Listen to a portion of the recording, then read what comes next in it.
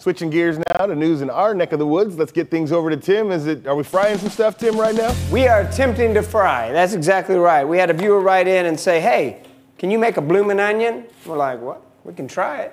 Can we air fry that? So I've kind of cut the onion. Have you made one of these at home before? No, but I've seen a lot of people make them. You do kind of make the onion flour. I'm going to take some of it. Do you take the skin off the edge? I took the skin off the edge. Yeah. So that's what you do. You cut about a ½ inch up on the onion. You cut a straight cut. And then you put that side down, and you make other cuts. So sitting down like that, and then you make 4 cuts this way, 1 on each, in quarters, and then 1 more in each, so you have 8 petals. And then you turn it over and let it kind of breathe, and it'll fall out.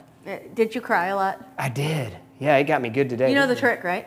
No. What's the trick? Stick your head in the freezer. And it'll keep you the from cold crying? air will shock it and stop the tears. No joke. There's your tip of the day. How long do you keep it in there? It'll be hour or two.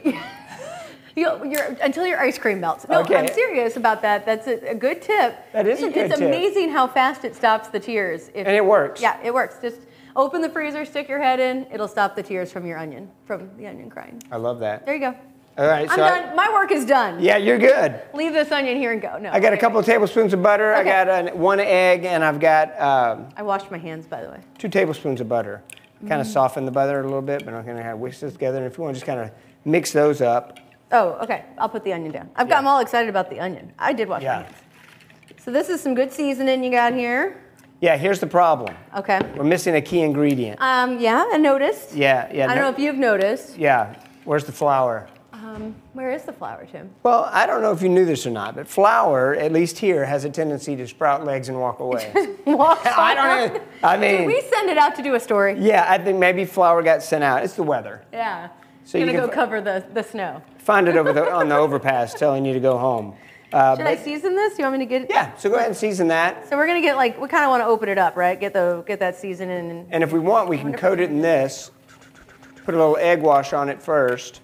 And then add some more season. Yeah. Get that in there. You want to dip it in there? Yeah, go ahead. Okay.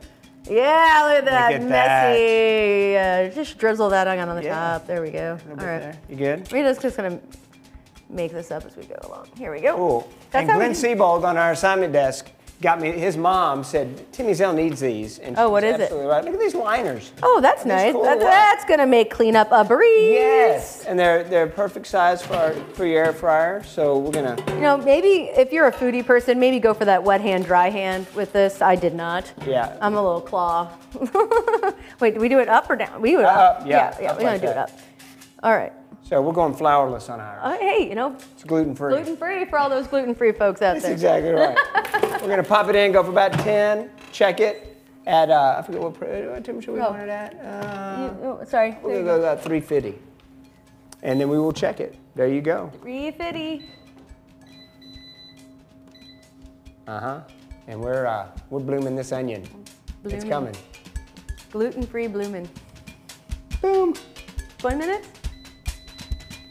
Oh, 14. 10. Going down. We'll be back with more on the 9 a.m.